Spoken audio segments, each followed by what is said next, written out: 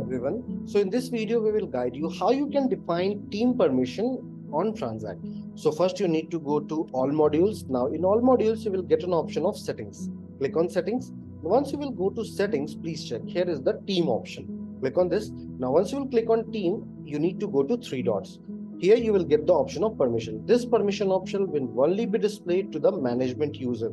So be sure that you are added in the management team while making changes in the permission. Click on permission. Now, this is the permission window. Here, you can go ahead and define the permission as per basic level, moderate level, and full.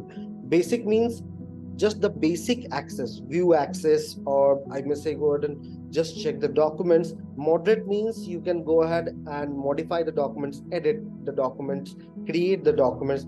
Full access means entire operation action. Here you can edit, save and send, and make other changes as well. Now, the permission are defined in such a way that the very first is related to the sales documentation, purchase documentation, where you will get all the options. This is the all documents which will help you in this checking the documents. Now, in the report, you can go ahead and segregate it through sales invoice, purchase invoice. So these are the sales related reports. This is the purchase related reports. If the permission is not provided, they may not be able to go ahead and access the sales related reports. So here, as you can see, for the purchase team, sales reports are disabled. So they may not be able to go ahead and just check the sales report. Same, there is the accounts, inventory. Now, going below, there are further permission as well related to the settings, inventory, production, accounting integration, business intelligence.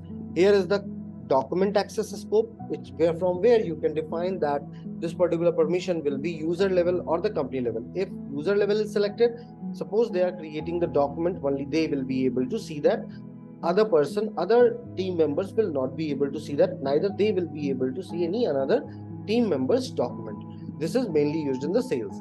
Here you can go ahead and just hide the confidential data like process item ID, process item description, enable whitelisting, enable store-wise permission. So these are some of the functionality which you can use in our team permission. I hope this particular video will be helpful to you while managing the team permission. Have a good day ahead.